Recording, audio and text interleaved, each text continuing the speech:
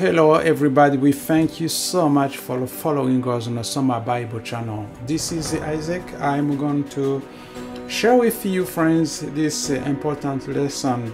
This lesson is 11th lesson of this quarter, and the theme or the subject is end time deceptions. End time deception. Let us pray. Our Heavenly Father, thank you so much for giving us this opportunity to study your word.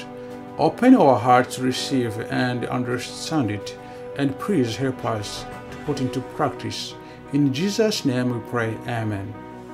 So friend, if this is your first time to watch us, please do not forget to subscribe so that next week you get notification when a new video is released. So as you have observed, we are trying to making our video more visible.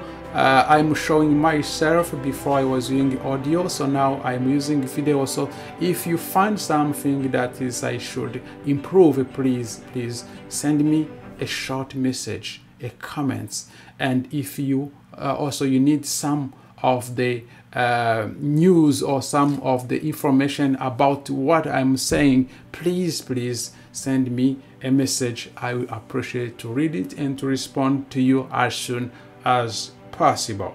So the memory text of this week is about is on 2 Corinthians chapter 11 verse 14 to 15. And no wonder even Satan disguised himself as an angel of light. So it's not strange if his ministers also disguise themselves as ministers of righteousness. Their end will match their deeds. So our contemporary world has become a melting pot of supernatural and mystical, helped on by Hollywood, which has no problem making movies with religious and mystical themes in a hodgepodge of error and deception. So the old lie, you surely will not die, also has inspired many books, most read books and most watched movies of the past few decades, and many popular video games as well. So undeniably we are exposed to and tainted by the enchanted ground of Satan, which can appear in myriad forms and even in some cases can come hidden under the veneer of science. So it can come disguised as under the science, and we are watching slowly, and they go into our heads, so they go into our minds, and you can be a victim of those false theories. So one of the most deceptive phenomena has been what we have been called near-death experiences, where those who had died have come back to life with stories of an eternal life. Many people have seen this event as a proof of an immortal soul. During this lesson, so this week, we consider some of end-time deceptions, including mysticism, near-death experiences, reincarnation, necromancy, and ancestral worship, and others. These are dangerous subjects that we should be aware of, but without exposing ourselves to their influences. So let us see the lesson number 1, mysticism. Our world has been flooded by strong waves of mysticism, friends. The word mysticism is a complex term that encapsulates a huge variety of ideas. From a religious perspective, the word implies the union of the individual with the divine or absolute in some kind of spiritual experience or trance. This characterizes this worship. The worship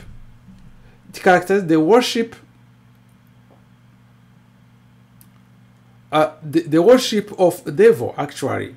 So, from a religious perspective, the word implies the union of the individual with the divine or absolute in some kind of spiritual experience or trance. The phenomena can vary in the form of intensity, but the tendency always is to replace the authority of the written word of God with one's own subjective experiences. In any case, the Bible loses much of its doctrinal function, and in the Christian remains vulnerable to this experience. So this kind of subjective religion does not provide a safeguard against any deception, especially at this end time we are facing. So if you read in Matthew chapter 7 verse 21 to 23, we say, "Not everyone who says to me, 'Lord, Lord,' will enter the kingdom of heaven, but the one who does the will of my Father who is in heaven. On that day many will say to me, 'Lord, Lord, did we not prophesy in your name, and cast out demons in your name, and do many mighty works in your name?' And then I will declare to them, 'I never knew you. Depart from me, you workers of lawlessness.'" So friends, in the light of Jesus' own words, what does it mean to build our spiritual house on the rock? So we should build our spiritual house on the rock. There is a strong tendency in this postmodern Christian world to downplay the relevance of biblical doctrine, regarding them as tedious echoes of an obsolete form of religion. In this process, the teachings of Christ are artificially replaced by the person of Christ, arguing, for instance, that some biblical story of or another cannot be true because Jesus, as they perceived him, would never have allowed that to happen as it is written. Personal feelings and tests end up being the criteria for interpreting the scriptures, or even for rejecting outright what the Bible clearly teaches, often about obedience to God, which, as Jesus said, is essential to building one's house on the rock. So we should build our house on the rock, not on the sand. And building our house on the rock means that we should not just take lightly the doctrine or Jesus' teachings or some false teaching. We should really go into deep and understand, study rigorously, and try to understand. The Bible is a very good tool to learn. And once we know what is in the Bible, so we should not be deceived by false theories. Let us continue our next lesson. Our next topic is near-death experience. Near-death experiences. Some of the most popular modern arguments to prove the theory of natural immortality of the soul are near-death experiences. So, in the book Life After Life, the investigation of a phenomenon survivor of bad death, Junior A. Moody presented the result of his 5-year study of more than 100 people who experienced a clinical death and were revived. What happened? These individuals claimed to have seen a living and warm being of light before coming back to life. This has been regarded as exciting evidence of the survival of a human spirit beyond death. Over the years, many other similar books have been published promoting the same idea. So we can see that there are many of the books about it, but we can see also that the Bible can give the answer of this one. All near-death experiences reported in modern literature are of people considered clinically dead, but not really dead, in contrast to Lazarus, who was dead for 4 days and whose corpse was rotting. It was rotting. So neither Lazarus nor any of those raised from the dead in biblical times even mentioned in the afterlife experience, whether in paradise or in purgatory or in hell. This is indeed an argument from silence, but it's in full agreement with the biblical teachings on the unconscious state of the dead. But what about the near-death experiences so commonly recounted today? If you accept the biblical teachings of the unconsciousness of the dead, then we are left with too many possibilities. Either it is a natural physical chemical hallucination under extreme conditions, or it can be supernatural, satanic, deceptive experience. So let us see in 2 Corinthians chapter 11 verse 14. And no wonder, for even Satan disguises himself as an angel of light. Even Satan is going to disguise himself as an angel of Satan, and is going to deceive many people. So Satan is using those films, movies, Hollywood to try to put false ideas in our heads so that we believe on those false ideas. So friend, let us see the next topic, which is reincarnation. Reincarnation. The pagan notion of an immortal soul provides the foundation for the unbiblical theory of reincarnation or transmigration of the soul. This theory has been adapted by some major world religions. While most Christians believe in the existence of immortal soul that abides in permanent heaven or hell after death, those who believed in reincarnation hold that such an immortal soul goes through many cycles of death and rebirth here on earth. For some, reincarnation is thought to be a process of spiritual evolution that allows the spirit to attain ever greater levels of knowledge and morality in its journey towards perfection. Hindus believe that eternal souls goes through a progression of consciousness or samsara in 6 classes of life. So let us see those 6 classes of samsara that Hindus believe. Aquatics, plants, reptiles and insects, birds, animals, and human beings, including the residents of heaven. 6 friends. Many people believe not in what they should believe, but in what they want to believe. If a theory brings them existential peace and comfort, that is enough for them to settle the discussion for them. But for those who take the Bible seriously, as I said before, if you take your Bible seriously, there is no way to accept the theory of reincarnation.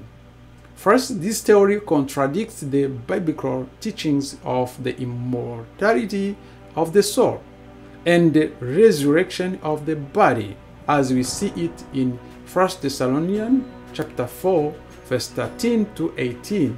Second, it negates the doctrine of salvation by grace through faith in the redemptive work of Jesus Christ, and replace it with human works. Third, this theory contradicts the biblical teachings that one's eternal destiny is decided forever by one's decision in this life. Fourth, friends, this theory downplays the meaning of relevance of Christ's second coming. And fifth, this theory proposes after-death opportunities for someone still to overcome his or her own life pitfalls, which is unbiblical. In short, friends, there is no place for the idea of reincarnation in the Christian faith. No place, friend, for the idea of reincarnation in the Christian faith. Friend, let us see now the last topic is necromancy and ancestral worship. Ancestral worship. The word necromancy derives from the Greek terms necros, dead, and manteia, divination.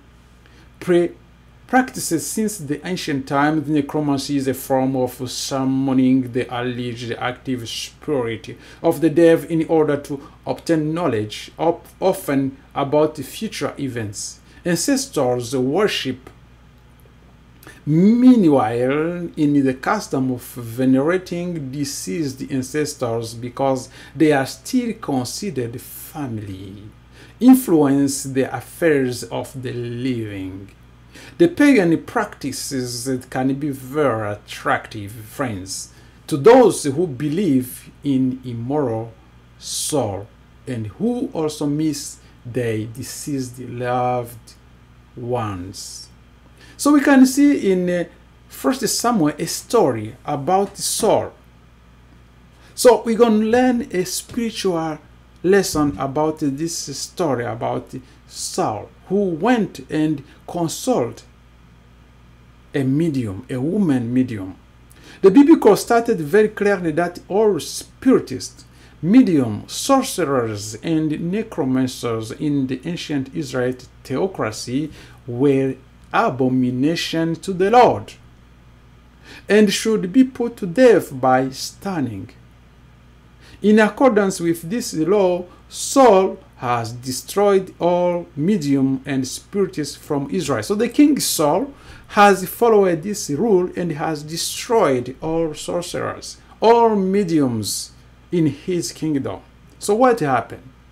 After being rejected by the Lord, Saul himself went to the Canaanite city of Endor to inquire of a woman who was a medium.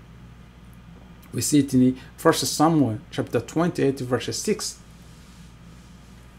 So he asked her to bring up the deceased prophet Samuel, who supposedly came up in a necromancer apparition and spoke with Saul. And he spoke with Saul. The deceiving spirit who pretended to be Samuel told Saul, tomorrow. So when Saul went and see this pretended spirit of Samuel, see what this spirit told to Saul. He said, tomorrow, Saul, you and your sons will be with me. Bad story, bad news, right? While predicting Saul's death, that deceiving spirit Mary, by assuming the form of Samuel, reaffirmed the unbiblical theory of the natural immortality of Saul. It was a powerful deception, friends, and Saul should have known better than to become involved in this trick. So he condemned himself, actually. He had previously condemned himself. More than 2 centuries later, the prophet Isaiah wrote this one. So listen. And when they say to you, seek those who are medium and wizard, who whisper and mutter, should not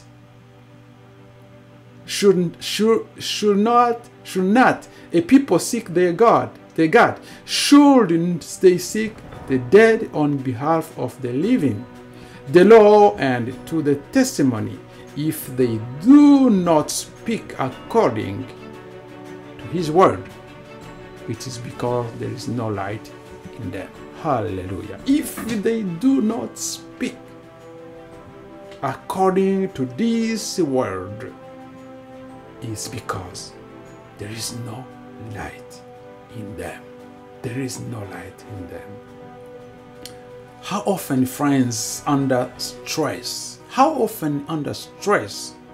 do we things that we know are wrong? Why are faith, prayer, and obedience to the word of God our only sure defense against ourselves? Friend, what I can say is that only the word of God, on the Bible.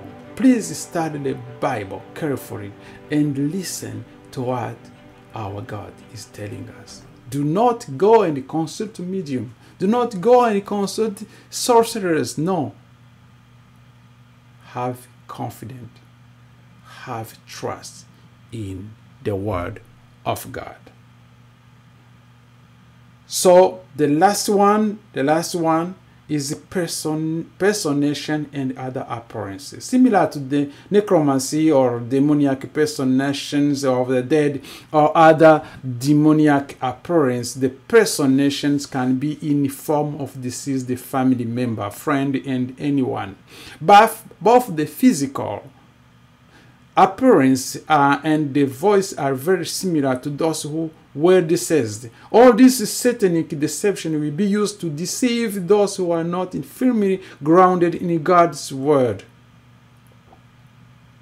So the Apostle Paul warns us that our struggle is not against enemies, our blood or flesh, but against the rulers, against the authorities, against the cosmic powers of this present darkness, against the spiritual forces of evil in the heavenly places. So we see it in Ephesians chapter 6 verse 12. We can be protected against those deception only by being clothed with the whole armor of God. We should clothe the armor of God, so we will be protected by those bad teachings. The satanic personations and appearance can be very frightening and deceiving, but they cannot mislead those who are shattered by God's and grounded in God's word. Hallelujah. From a doctrinal perspective, those who believe in the biblical doctrine of conditional immortality of human being know that any appearance of communication with the dead is of satanic origin and needs to be rejected by God's powerful grace. Again, no matter how powerful, convincing, and seemingly real, friends, the manifestation is we must always stand firm on the teachings that the dead are asleep in the grave. Imagine through losing a loved one and then believing that this same loved one appears to you and expresses to love you and tells you how much they miss you and say things that yes, only they would know, and says that they are now in a better place. If person is not absolutely grounded in what the Bible teaches about the state of the dead, thinks of how easily he or she could fall for this deception, especially because they want to believe it as well. So, friends, what does it mean to be put on the whole armor of God? We should only shelter in the arms of God. In day to day, we should practice sense. We should do in every area of lives. We should deal only with the word of God, so that we can avoid those deception. So friend, this is a summary of this lesson. I hope you enjoyed this lesson. I hope you understand. And what is really very important is to understand that no matter what happens, no matter what the teachings we are receiving, we should put our trust only in the word of God, in Jesus. We should trust Jesus, and it's going to help us to overcome those deceptions. God bless you. God keep you. See you next week.